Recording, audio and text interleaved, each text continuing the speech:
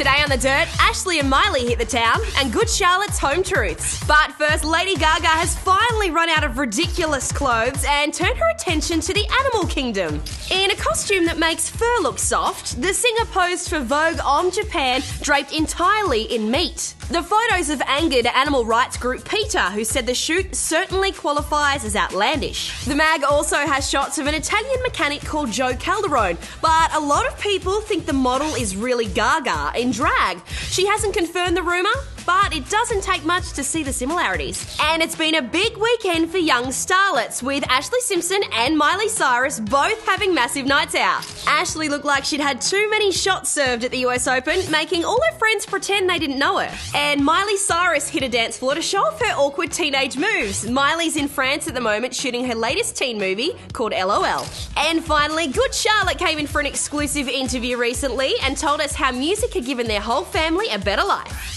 Exclusive. Music is the way that our whole family, a couple generations, music kind of got us out of the hole. Like right before we got signed, probably like the 2-year period, I think we were like as broke. We were more broke than we'd ever been. Our mom was like living in the ghetto. You know, and honestly, I have some friends who don't, their lives aren't as good as mine today because they made some bad decisions, and we had music. And that's it for now, but we'll be back tomorrow with heaps more right here on The Dirt.